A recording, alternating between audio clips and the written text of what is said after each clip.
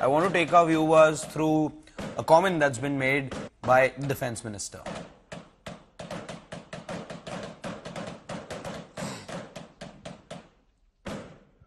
पहले कितनी आतंकवादी वारदातें होती थी, अब तो बहुत ये कहा जाए कि अब पहले के कंपैरिजन में बहुत ही नगण्य हुई हैं और हमारी सिक्योरिटी फोर्सेस पूरी तरह से सजग हैं और ऐसी परिस्थितियां वहां पर पैदा होंगी कि फिर आतंकवादी वारदातें पूरी तरह से वहां से समाप्त होंगी और जम्मू कश्मीर का तेजी से डेवलपमेंट भी होगा।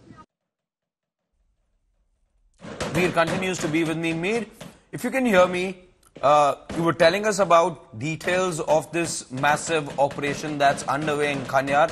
Just to tell our viewers about the area as such, how densely populated is it? What is the main challenge that the security forces are faced with right now? Please, if you could throw some light on both those aspects.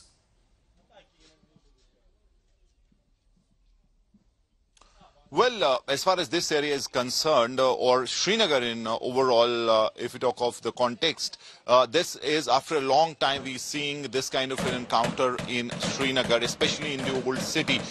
Kanyar in the old city, this place has been peaceful for quite some time now, no resident militancy, but it seems that there was a movement of this non-local commander. He was moving in and out of the area. There was no resident militancy, but then he was coming in, moving out of the district, and this was something that was being tracked by the security agencies and by the police. As far as this area is concerned, it's a very congested area. There are houses very closely knit to one another, and this operation, the location again, it's a house right in the middle of at least 3-4 houses which are very close to this particular house. So there could have been a collateral damage as well. That's really the fear in such operations, because if you go all out, then there is a chance that the neighboring buildings could also catch fire. They could be damaged. So that could be the challenge. Now, as you can see, there are these bulletproof vehicles of the CRPF, of the police. Now, since it's Srinagar, so Army does not operate in Srinagar. Army does not really carry out operations in Srinagar. It's only the police and the CRPF who does it. So that's why you have senior officers of the police, including the IG of the CRPF. They are all really in this location, camping here and supervising this operation. But significant for Srinagar because it's happening after a long time. Last encounter probably happened a year back, so it was peaceful.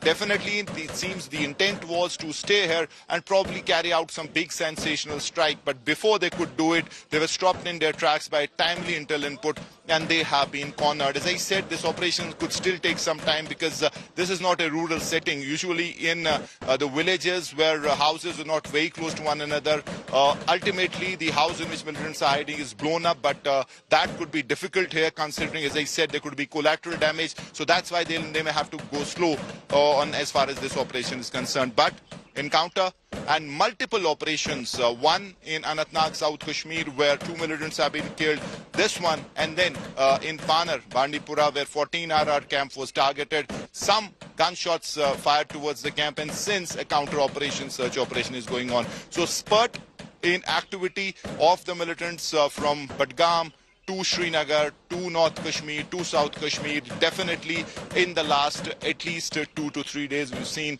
incidents happening one after the other, while some have been enforced by the security forces, but definitely there is an intent as far as the militants are concerned to carry out attacks, and while they have managed to do in certain locations, the security forces have had an upper hand as far as these two operations are concerned.